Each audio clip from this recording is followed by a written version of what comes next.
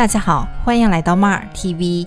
今天要大家介绍一部已在9月中旬开机的古装 IP 剧《蜀锦人家》，由谭松韵、郑业成领衔主演，两位的颜值和演技都很在线，还蛮令人期待的。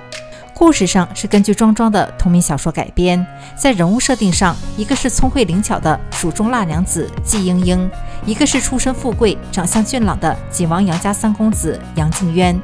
讲述了出身益州浣花染坊的季英英，自幼就在染布工艺上颇具慧根。原本以益州织锦大户赵家嫡子青梅竹马，却因家族压力，两人的缘分无疾而终。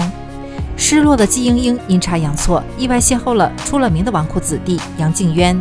端庄淑雅的季英英令杨敬渊对其一见倾心，而季英英却对杨敬渊没什么好印象。季家虽不是名门大户，但因独特的染布技艺，在锦商中有着极高的地位。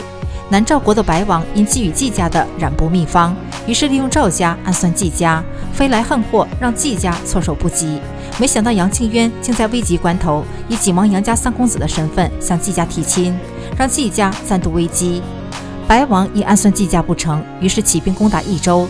杨敬渊领兵奋战，最终击退敌军。